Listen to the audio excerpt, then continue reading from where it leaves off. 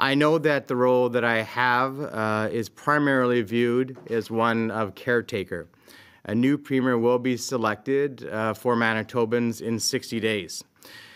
But I also know that these are times that will still require significant decisions, and I will rely upon my PC caucus colleagues, a great team of women and men, to assist in these decisions.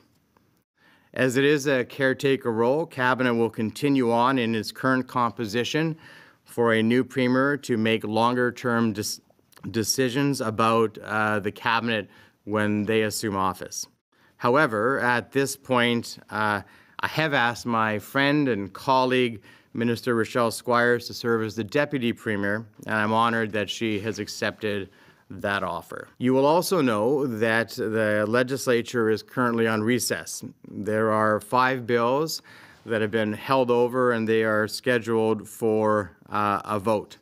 There's also been hundreds of presenters that are registered in our very unique process in Manitoba, where the public can come and give presentation directly to the lawmakers, to the legislators. That's a great, great process, and I want to thank all of those individuals who signed up to have their voices heard on those 5 bills in particular. However, I also know that a new leader has to be able to set their own agenda.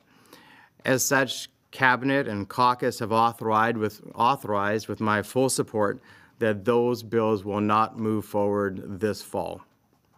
However, there are some budgetary matters that need to be completed to ensure that programs and staff in government have the resources that they need, so we will enter into discussions with the opposition parties to seek a brief legislative sitting this fall to both remove the 5 bills that were designated for a vote, and then to pass the current provincial budgetary matters that need to be resolved.